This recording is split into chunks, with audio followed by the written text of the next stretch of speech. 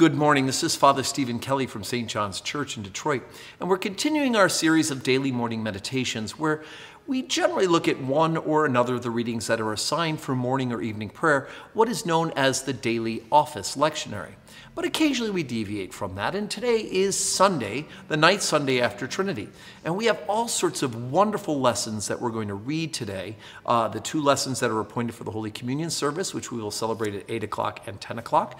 We've got an epistle from St. Paul's letter to the first letter to the Corinthians, in which we'll talk a little bit about temptation. And then we've also got a great gospel reading, one that's going to be very well known to you, and that is the story of the prodigal son. And then we will also have a sermon at our 5 o'clock evening prayer service based on one of the letters, one of the readings that are appointed for evening prayer. But I thought this morning what we would do is we would look at the collect appointed for today. Now remember what a collect is. A collect is the prayer at the beginning of the service, after our initial Kyrie eleison, Lord have mercy, Christ have mercy, Lord have mercy, I say, the Lord be with you. You respond, and with thy spirit. And then we have what is the collect, or the collected prayer of the church. This is the prayer that kind of sums up the theme for that particular Sunday's worth of worship. And the collects are very ancient. They have been collected going back hundreds and hundreds of years and have been propagated throughout the life of the church. So the collect appointed for the ninth Sunday after Trinity is this. Grant to us, Lord, we beseech thee, the spirit to think and to do always such things as are right, that we who cannot do anything that is good without thee may by thee be enabled to live according to thy will. Through Jesus Christ our Lord. Amen.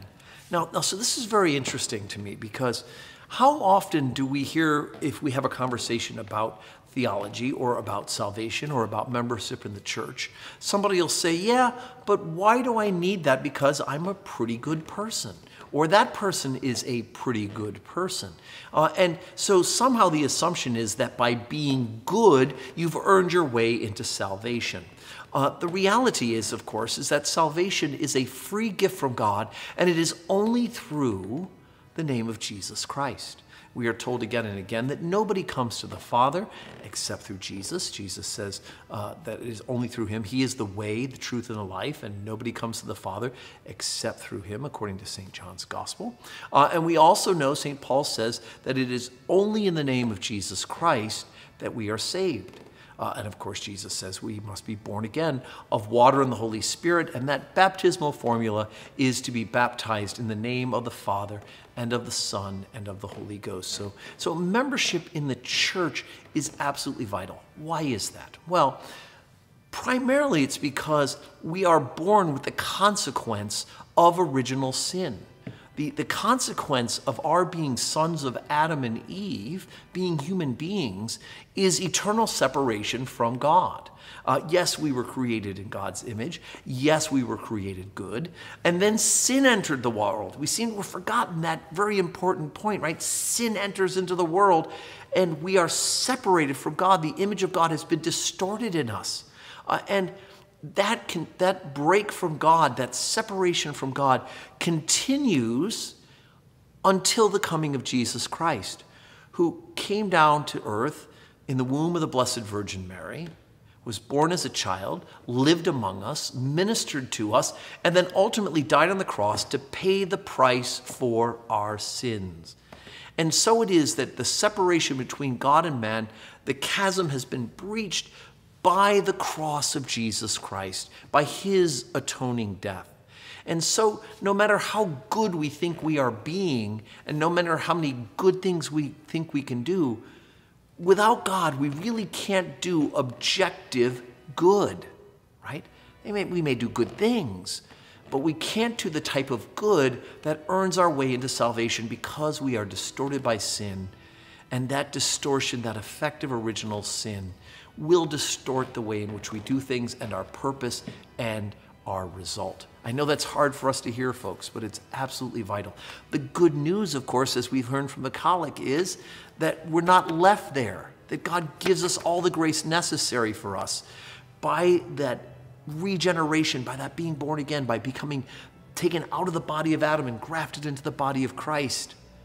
It is because of that we now have all the grace necessary to live real good lives. Not that we're earning our way in by being good. We're being good in response and in gratitude and in thanksgiving for what he has done for us, given us the free gift of eternal life. That's why we do the good, because we're becoming more and more like Jesus. So all that, right, we just heard, now listen to the collect again. Grant to us, Lord, we beseech thee, the Spirit to think and do always such things as are right. Right? Give us that Holy Spirit, Lord, that we who cannot do anything that is good without thee may, by thee, right, grace, be enabled to live according to thy will. And ultimately, that will is to glorify Jesus Christ. And we end the prayer through Jesus Christ. So, brothers and sisters, we should be good. We should do good. But we really can't do the type of good that earns us salvation, because it's not possible. But when we get the free gift of God through faith, when we accept Jesus as our Lord and our Savior and seek to follow him, well then, brothers and sisters, we are equipped by the Holy Spirit and filled to overflowing with his grace so that we can reflect that image of God and do his will and receive the gift of eternal life. Today's Sunday. Join us for worship. We look forward to having you with us, whether it be in person or online. And I hope you have a glorious Sunday. May God bless you.